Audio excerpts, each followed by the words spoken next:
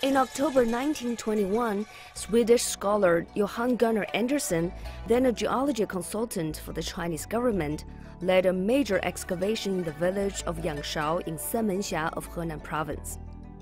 They discovered a Neolithic culture that demonstrated notable skills in painted pottery.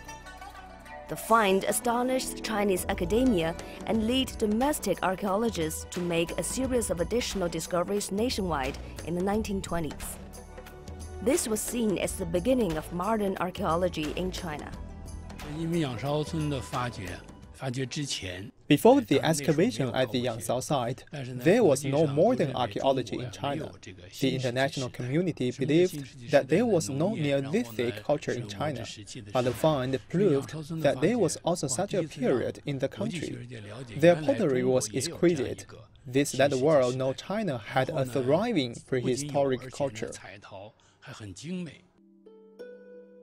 After 100 years study, experts believe the Yangshao culture existed extensively along the Yellow River in northern China for some 2,000 years.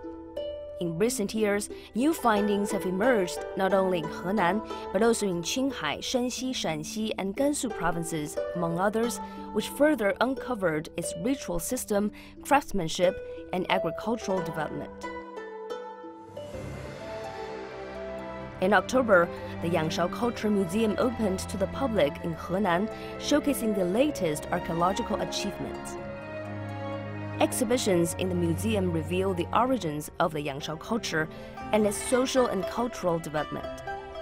The museum brings together thousands of relics, including a good amount of painted pottery. To better showcase and protect the artifacts, special glass with a light transmission rate of more than 98% were used to make the showcases.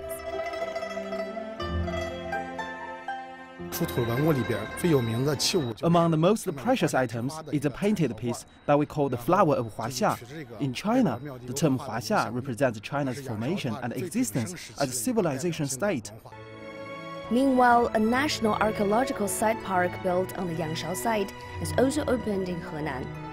The 186-hectare park holds many attractions, including the Yangshao Culture Museum, several excavation memorial sites, and display areas.